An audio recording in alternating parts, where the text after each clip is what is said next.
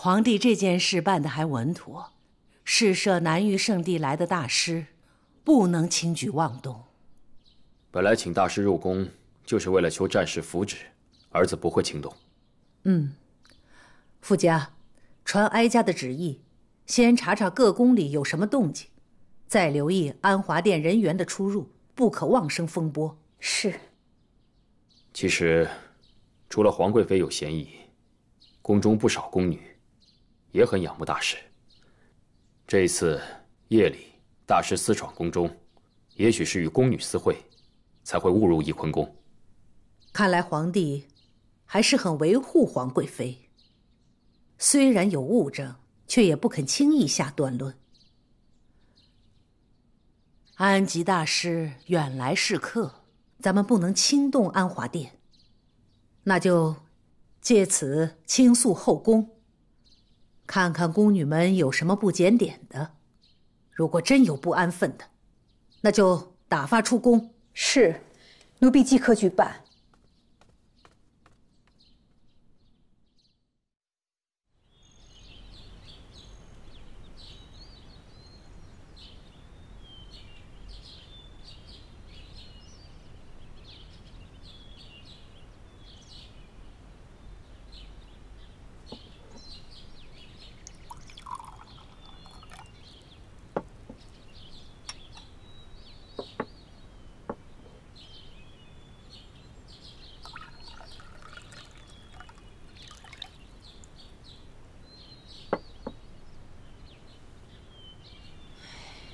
这是非怎么总是跟着咱们呢？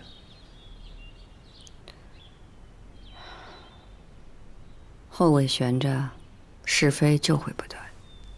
也是，像纯贵妃那样的老实人都会去争，更何况是旁的人。看来孝贤皇后崩逝，纯贵妃失宠，嘉贵妃也动了心思了。那咱们该怎么办呢？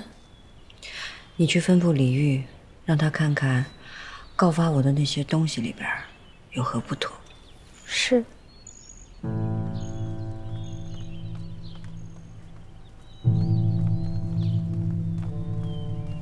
请皇贵妃娘娘安。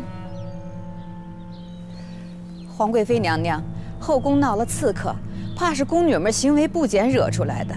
太后命奴婢搜查东西6宫，以证清白。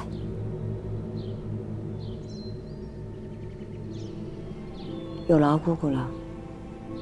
福家姑姑，奴婢是翊坤宫长侍宫女，姑姑可先从奴婢的房中查起。姑娘方便我等行事，多谢了。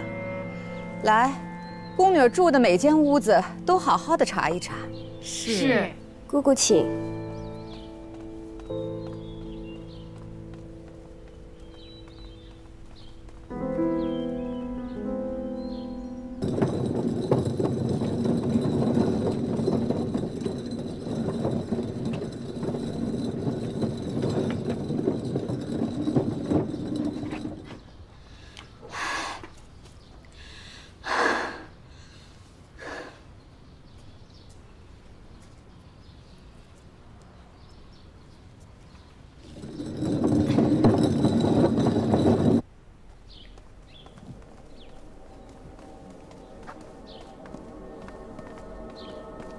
请嘉贵妃安。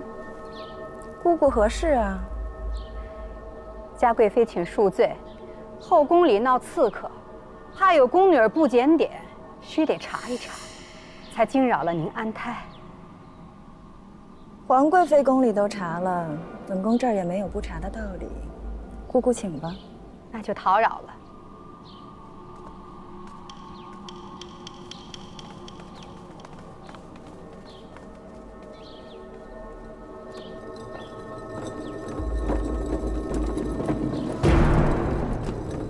站住！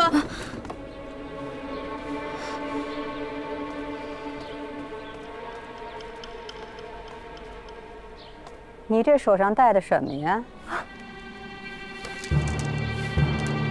佛珠，这大小，不是女子可以戴的吧？哟，看着可像男子戴的佛珠，可要瞧仔细了。这蜜蜡佛珠的成色绝佳，是上上之品，绝不是宫里的太监、宫女能拥有的，也不是皇上素日用的尺寸。这个佛珠是哪儿的？说清楚！姑姑饶命！这下可好，捉贼捉赃。姑姑请便吧。来人，把他带下去。姑姑，我不是偷的。气祥宫上下搜了，我真的不是都没偷的。差错。姑姑饶命啊！这个丫头的佛珠来历不明，必得好好查问。奴婢先告退了。有劳姑姑了。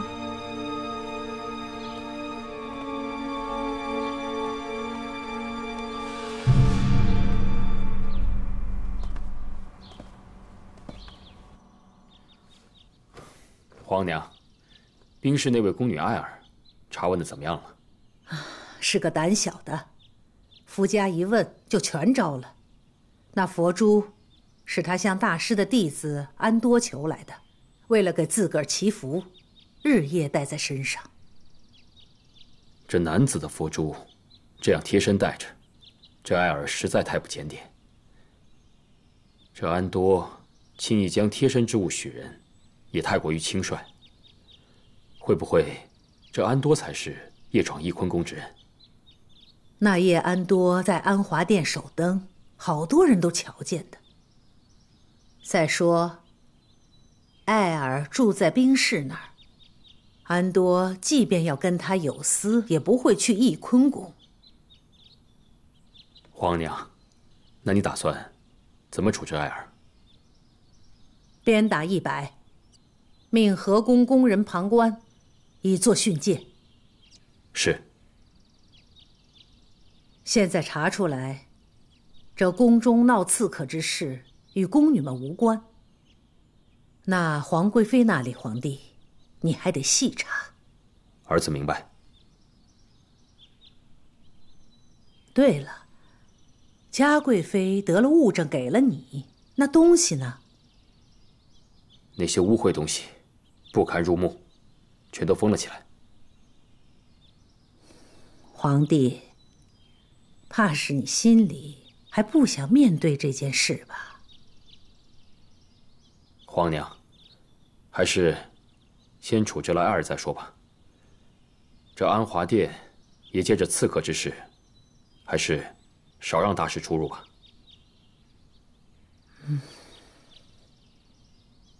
也好。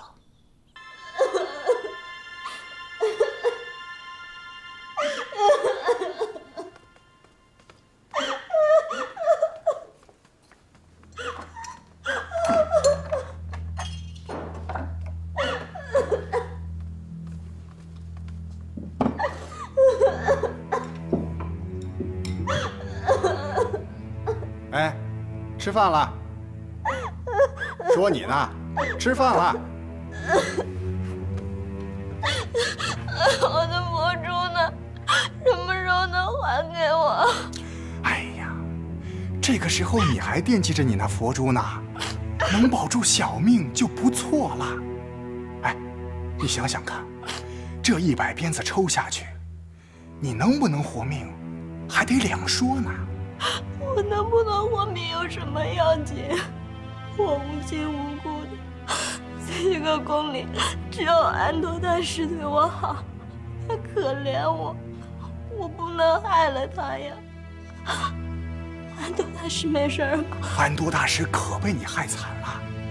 你想一想，你就要了一串佛珠保留着，就得挨100鞭子。那安多大师呢？虽然说皇上和太后现在还没有处置他，那是看在他还是大师的份上。但有一天他出了皇城门，那可就说不准了。哎，你说你是不是害了人家？我这辈子到头来就是一死，可是我不能害了安多大师呀。不过呢，不是没有一点办法啊。哎，我给你出个法子，或许能够让他们顾不上安多大师，也许就留了他的命。什么法子？你听着，我跟你说。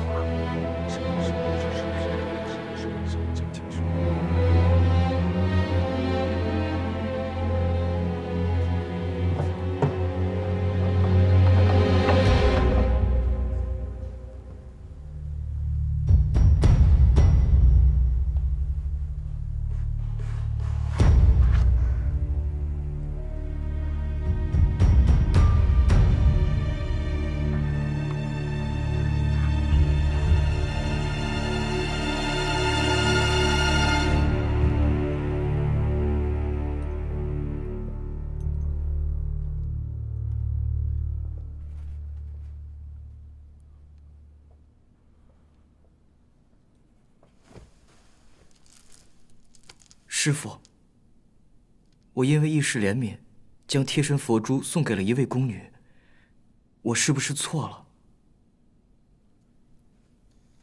你送给她的时候，心里想的是什么？我看她楚楚可怜，希望她得到我佛的福泽，得到内心的平静。你并无私心，何来有错？可是因为我的缘故，连累了师父和一众师兄弟闭锁安华殿中，更连累那位宫女受到鞭刑。闭锁安华殿内不是因为你，而是因为我。至于那位无辜受责的宫女，我们一起为她祝祷吧。是，师父。